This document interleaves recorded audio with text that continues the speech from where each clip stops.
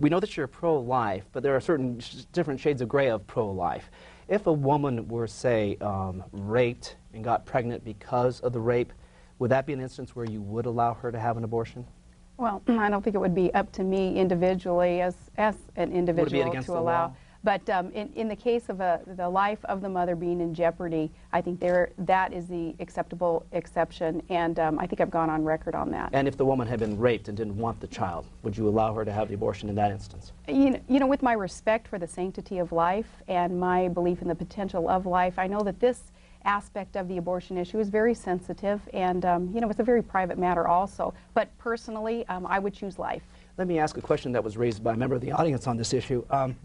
If your daughter were pregnant or your son was involved in a pregnancy, what would be your reaction to, I mean, if it was before marriage or anything like that, what would be your reaction and advice to him or her? Again, I would choose life, and certainly I'm quite confident here that you're going to be asking my opponents those same scenarios. I will, but if your daughter had been raped, would that be something you would feel? Again, I would choose life.